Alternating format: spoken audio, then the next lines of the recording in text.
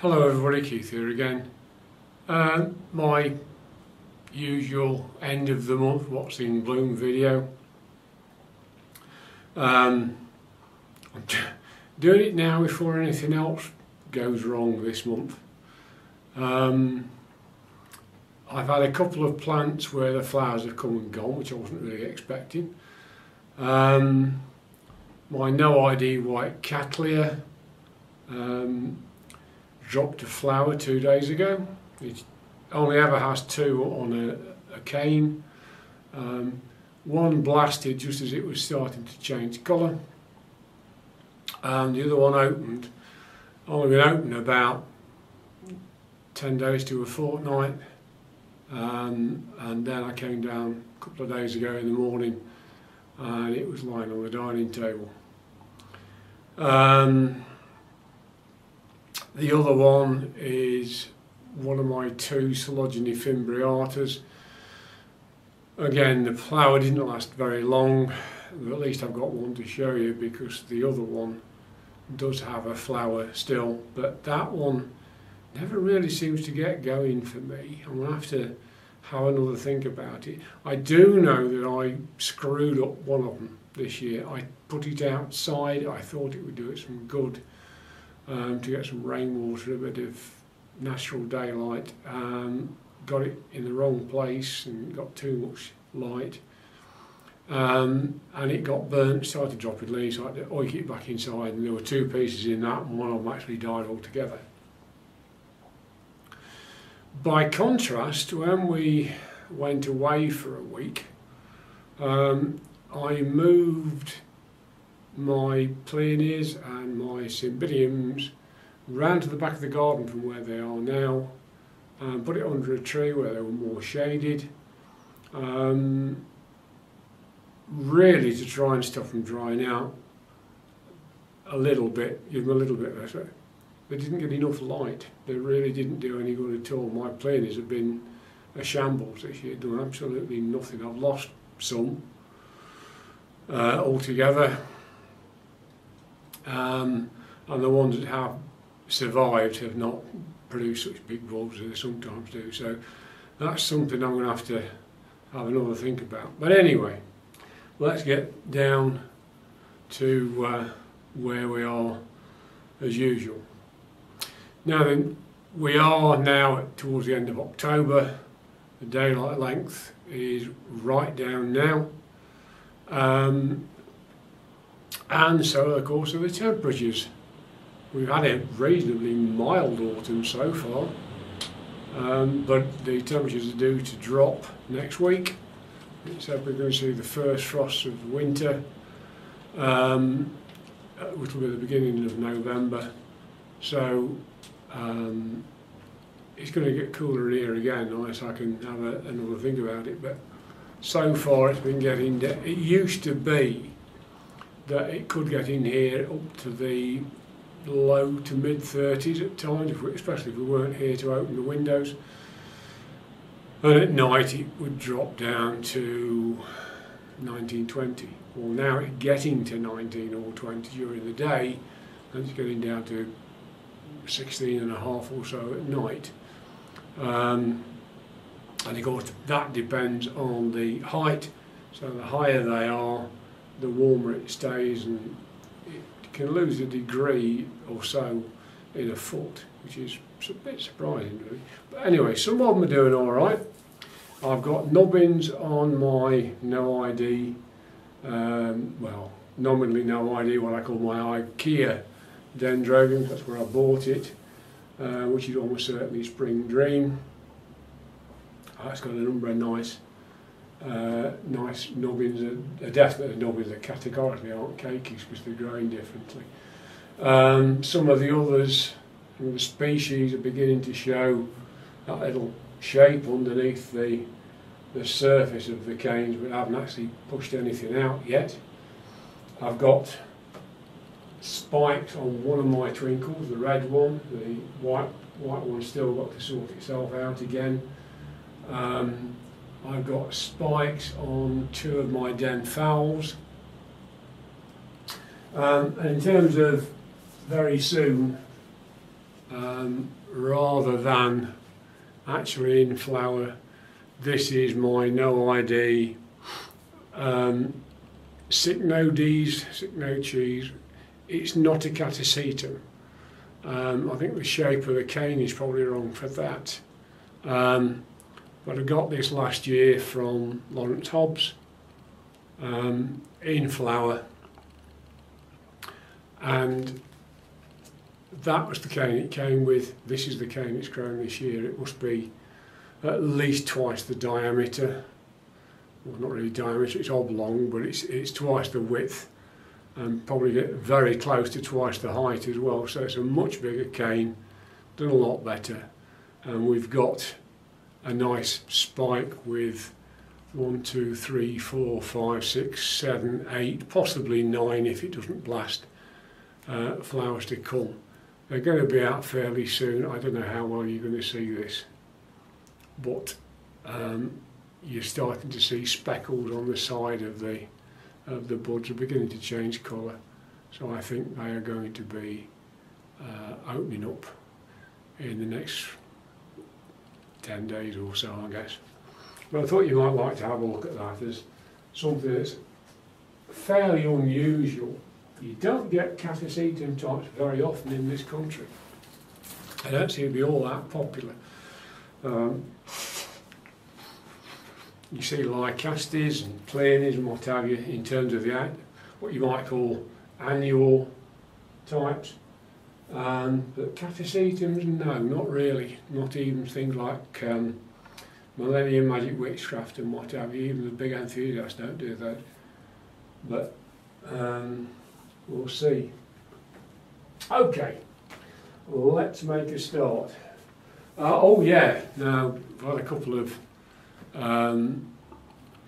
another disaster's really the wrong word. The big pink twilight phalaenopsis that I've had in bloom for a very, very long time in the last 12 months.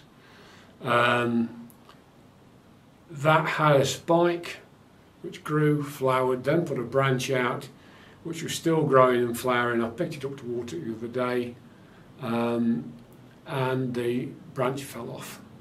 Turned out when I looked at the base it had probably been broken through about 3/4 of the way, and it only needed just pick it up a little bit too vigorously and the whole thing fell off, which was a shame in some ways because it was still in had quite a few flowers on it. There were buds still developing, but on the other hand now it can go into vegetative growth, and it wanted a repot anyway, so that needs looking at. So let's have a look at the plants themselves.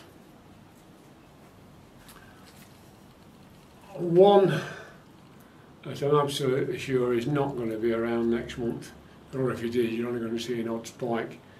This is one which has been identified as Zygonissia Rhine Blue Angel.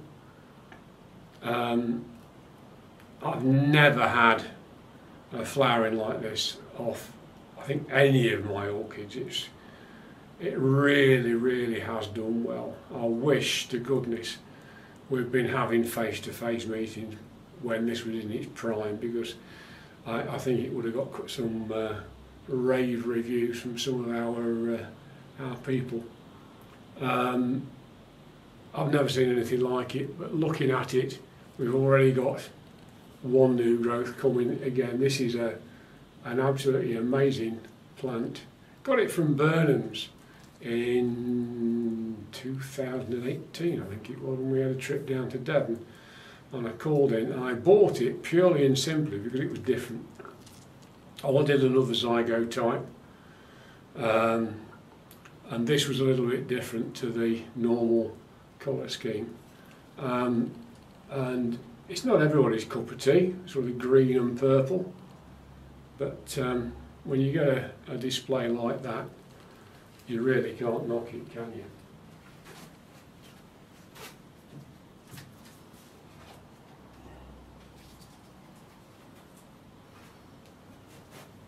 Another one of Burnham's plants, not anything to do with me. This is Doritis, which I think now is classed as a Phalaenopsis, Pulcherima variant Alba. The lips on these are really quite intriguing, the shape of them, the way they pop down at the front. They've got almost a pouch. They're obviously in the Phalaenopsis family, but this part is definitely not the same. This bit, I think it must do something like that when an insect lands on it. 2 plants in the pot. Each had a spike when I got it. The one that is fully spent is still green. I haven't taken anything off. Oh, hello, we've got an infestation of beasties. Right, well, that'll have to go outside and be sprayed. We'll give that a good spray before it goes back. But I think I had a go at it last month, I haven't done it. But there's no sign of it branching, but it hasn't gone brown yet, so I'm going to just wait and see if it does do anything. And hopefully it won't turn too brown. But yeah, that's one that's going to have to be given a good spray. And how well you can see the little beast on that just there. That's the biggest of them, but there's some more just sitting on these little stubs where the flowers have been. So yeah, that's one that's going to have to be looked at.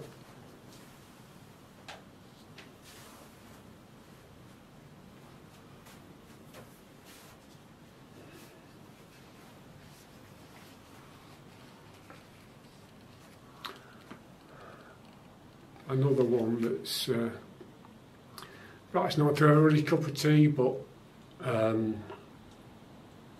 again, when you get 2 spikes like this, you can forgive it an awful lot. This is Alisara Marfitch Renaissance Coral. There are a lot of these about a few years ago, or a couple of years ago. You occasionally see them now, not so much, but this is the one I've had 2018, 2017, something like that, and it's grown on quite nicely for me. So 2 spikes, 1 off each new growth. Bulbs aren't looking absolutely fantastic, but they're all looking about as drained. So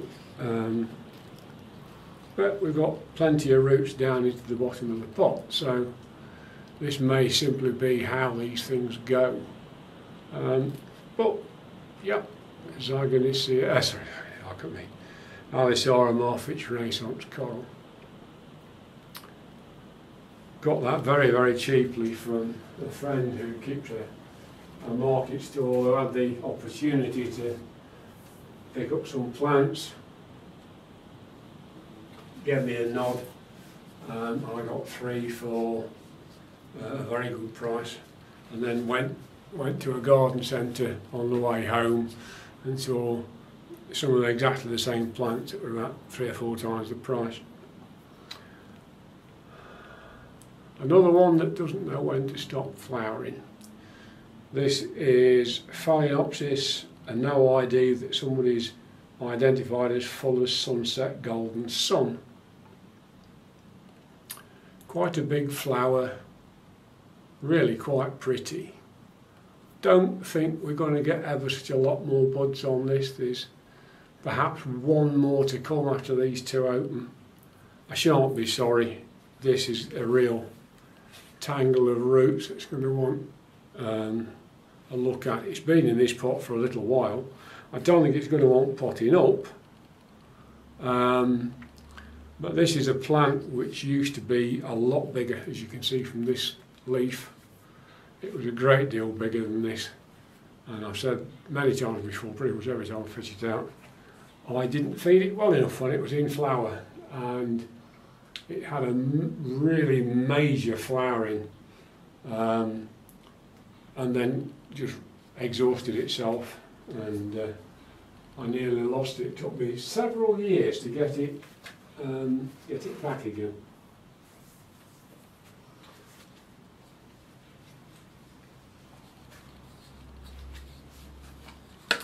Another one that really won't give over, I did try earlier on in the year, cutting the spikes off in the hope it would go into vegetative growth, and it said, no, not having that, put another spike up. And as you can see, there's still a number of buds to come on this one. So this is getting fed regularly. The nice thing is we're getting lots of new roots. And we've had a new leaf this year as well. It's nice and shiny. First new leaf in a while. So it's the first sign we've had that this thing is going to grow a bit. Worries me when plants don't grow.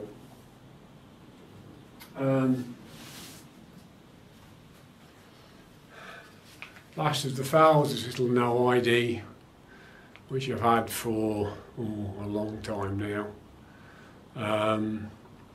Very reliable little plant.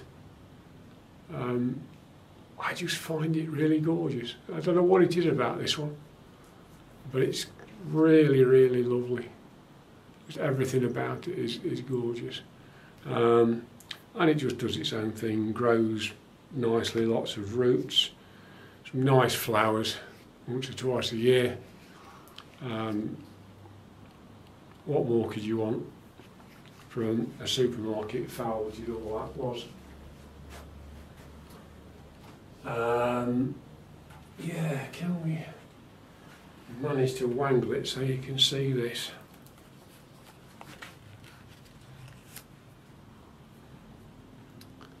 I don't know how close we can get it before it stops focusing. I can't really see on the screen I'm looking at to try and weigh it all up. I think that's okay. Coleogyne fimbriata. It's the only coleogyne I can get anywhere at all with.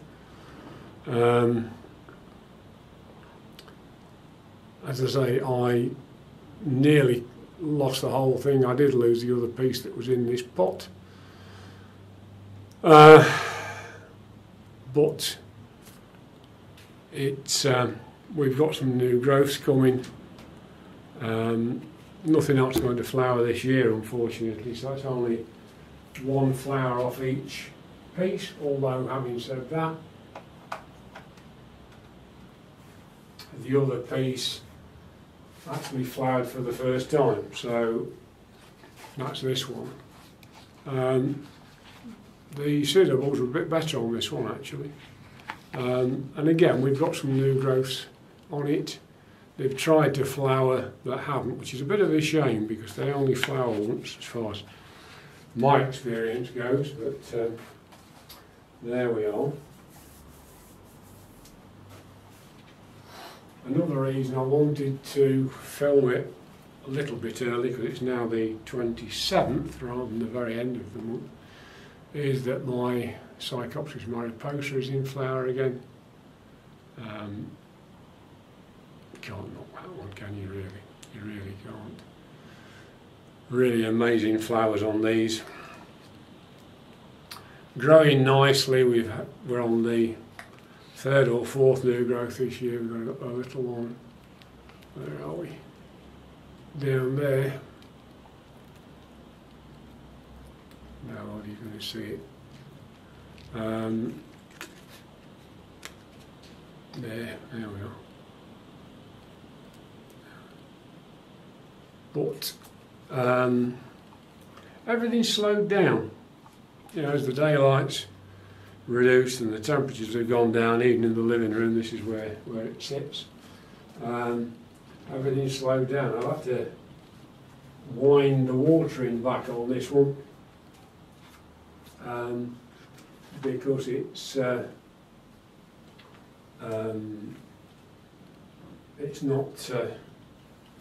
using it. Another one that's not mine as far as the flowers go. This is Oncidium sotoanum. Repotted it last month, around about a month ago. It hasn't enjoyed it. The pseudo bulbs are looking a bit dried up.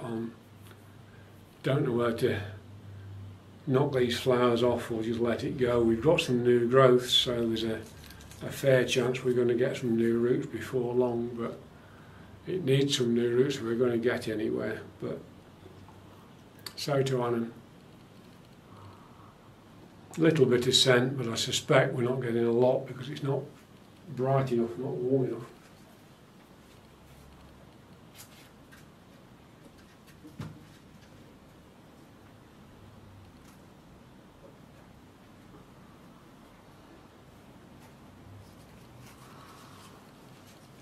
And another one that I think this is the last hurrah for a bit.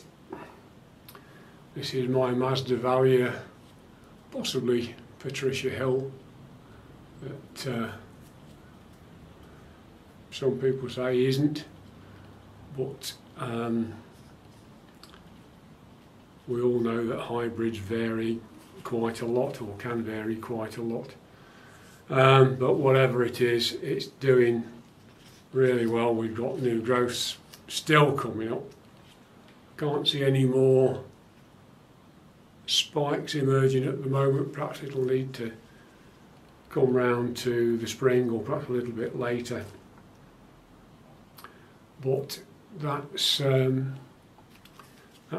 think coming down to the end of this flush of blooms. That'll all be finished in the next, I don't know, couple of weeks, I suspect.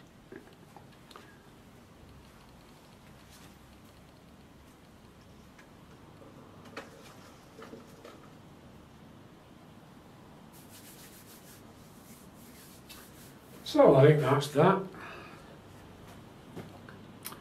I think it's a case of thank you for watching. I hope you've enjoyed it. As always, I've enjoyed showing my plants to you. Thank you for watching. As I say, I look forward to seeing you soon. Bye.